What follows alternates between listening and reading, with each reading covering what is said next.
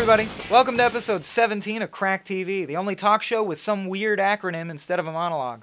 With me, as always, is my co-host, clips of blaxploitation movie trailers. So they transplanted the white head onto the black body. Who would have suspected that neither would care for the idea too much? Really? I prefer Kant myself.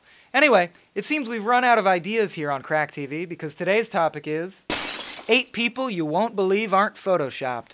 That's right, folks, it's the Freak Show episode. Like TLC before us, we're gonna trot out a parade of human misery. Ben Underwood is blind. Mandy Sellers has a condition so rare, It might be a crazy life.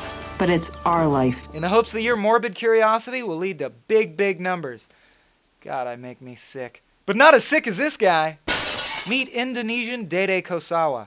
Those things that make him look like a tree spirit caught in mid-shapeshift are actually growths triggered by HPV.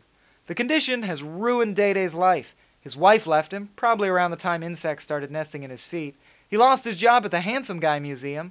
And worst of all, the city's always sending by guys in cherry pickers to trim him back from the power lines. Fortunately, the international medical community took an interest in Dede, and he recently underwent surgery to remove the growths. So, he's cured! What? You only removed 4 pounds of warts out of a possible 12? I'm sure Dede's estranged wife is running back to him right now. Alright, maybe not. But you know what, Dede? Screw her. I've got a friend who's way better for you. Okay, well that's not really the most flattering picture ever. Oh, there we go. That's Miss September right there. Dwangjai Semak Semarn's hands are almost as unwieldy as her name. You know what they say about chicks with big hands? Hard to buy gloves for. Of course, we can't all have giant hands. Some of us have to settle for huge mouth-filling tongues. You know what they say about chicks with big tongues? They're horrifying.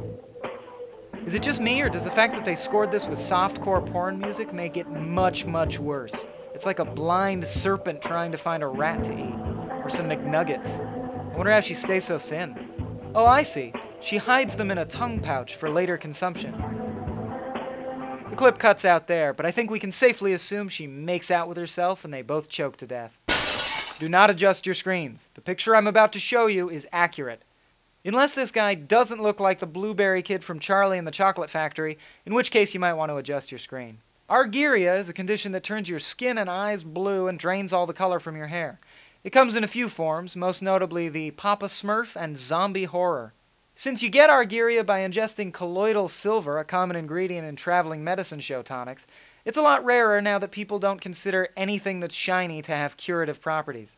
In fact, the last remaining sufferers of the condition have banded together and perform in Las Vegas to this day. Those hollow eyes have a lesson to teach us all. Don't eat silver, which, frankly, you'd think there'd be an easier way to teach. Pamphlet or something. Have you ever opened a picture of yourself in Photoshop, taken the smear tool and just swirled it around to see what you'd look like if your face melted sideways?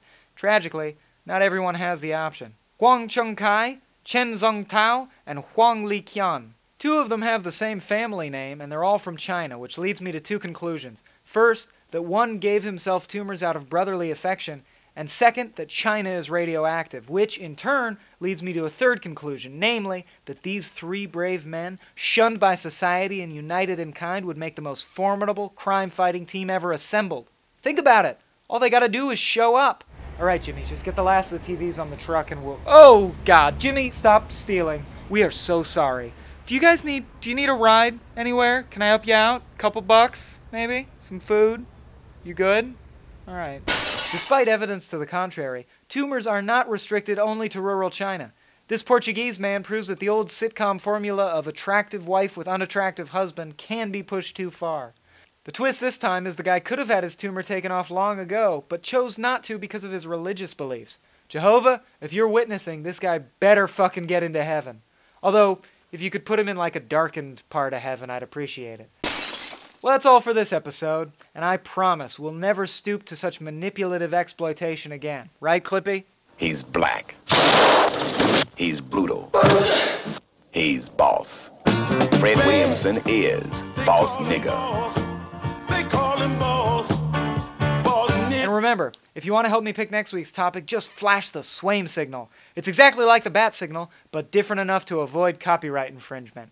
I've been your host, Droid Michael Swaim. Allow me to play you out.